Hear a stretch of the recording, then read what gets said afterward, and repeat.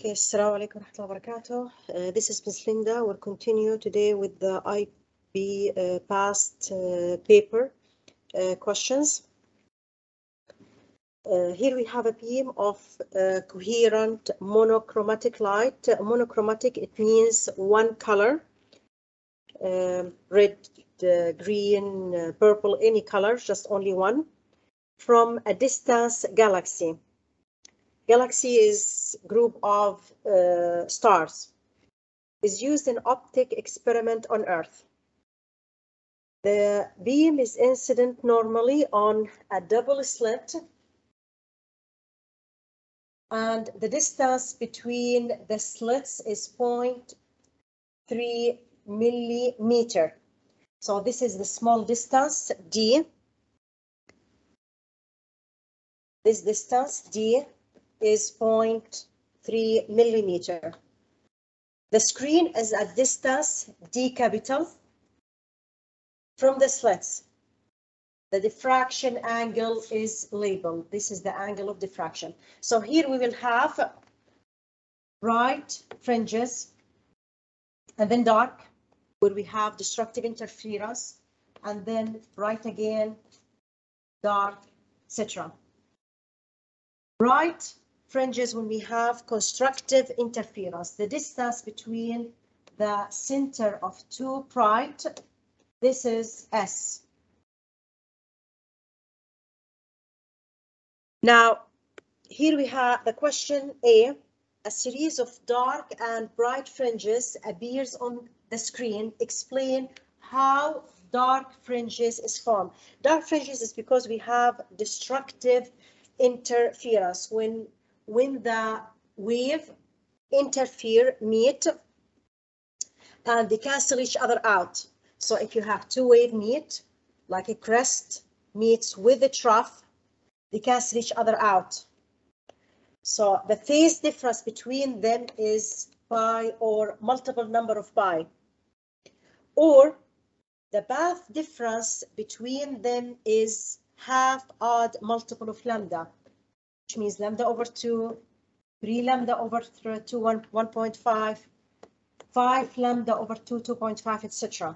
So the path difference, it's either pi or multiple number of pi, or n plus half times lambda, and this is destructive interference. Destructive interference. Okay. B. The wavelength of the beam as observed on Earth, lambda, is 633 nanometer. The separation between the dark and bright fringes on the screen is 4.5 millimeter. Now we know the distance between the center of two bright S. So this number represents half S. So half S is 4.5 millimeter, because S is the distance between two bright. So bright and dark, this will represent half the total distance, half S, half S. So half S is 4.5. That means S will be 9 millimeter times 10 to the power negative 3 meter. Now the question, calculate D. D is the distance between the slit, the two slits, and the screen. Now the formula for double slit, lambda over small d will equal S over capital D. I need D, so we're going to do cross multiplication and flip. So D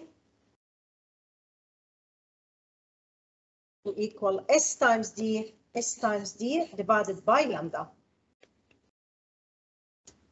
S is 9 times 10 to the power negative 3. Small d is 0.3 millimeter, 0.3 times 10 to the power negative 3 divided by lambda 633 nano, 10 to the power negative 9. And you should get 4.27 times 10 to the power negative 3 meter, or 4.27 millimeter. Okay, see, the air between the slits and the screen is replaced with water. The refractive index of water is 1 point, so this is n, 1.33. Calculate the wavelength of the light in water. So first medium here we have air. Second medium is water. This is the first medium. This is the second medium. So I'm going to use Snell's law. If you remember Snell's law, sine theta 2 over sine theta 1 will equal V2 velocity in the second medium divided by velocity in the first medium. And that will give us lambda, the wavelength in the second medium, divided by lambda 1 in the first medium.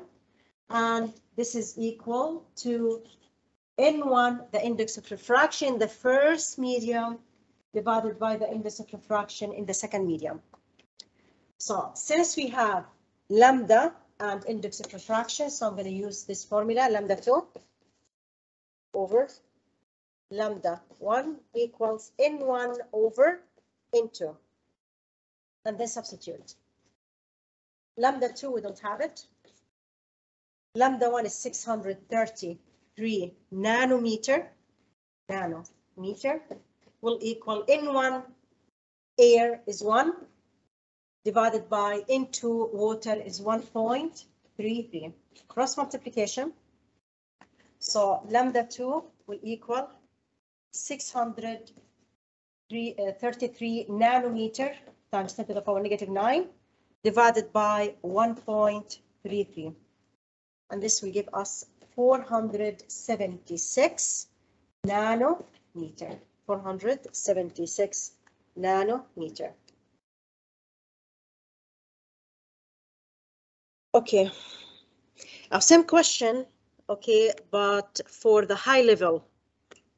The high level, they usually have the same question, but with the extra lesson they study. So they had this question, similar, but this is the extra thing that they've studied in high level. The student they studied in high level. So here we have here you have a graph of variation of intensity with diffraction angle. So here we have an intensity versus the diffraction angle. Calculate the angular separation between the central peak, this one, central peak here, and the missing peak in the double slit here, the missing peak. I need this angle theta, how much? Okay, state your answer to an appropriate number of significant figure. If you remember the formula for multiple slits, sine the angle theta will equal n. N tells us how many constructive interference are we away from the central maximum. So here this is central maximum, n equals 0. This one, n equals 0. Here we have 1, 2, 3, 4. So n equals 4. Lambda divided by b. Okay. Now, b is distance between two slits. N is 4, lambda 633 nanometer, 633 times 10 to the power negative 9 divided by the distance between two slits, which was 0.3 millimeter. Millimeter times 10 to the power -3.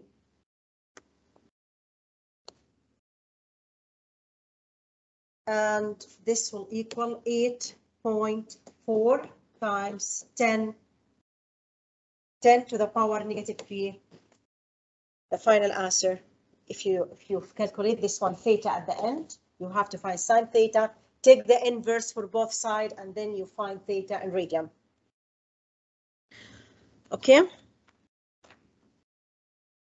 Now,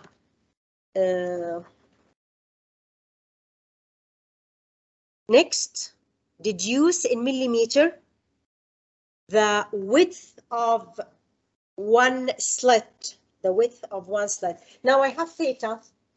Theta is lambda over b. If I need b, just swap, is lambda over the angle theta. Lambda is 633 nanometer times 10 to the power -9 divided by the angle theta, 8.44 times 10 to the power -3. And you should get 7.5 times 10 to the power -5 meter. Next, you have the wavelength of light in the beam when emitted by the galaxy was 621.4 nanometers. So lambda emitted is 621.4 nanometer. Okay.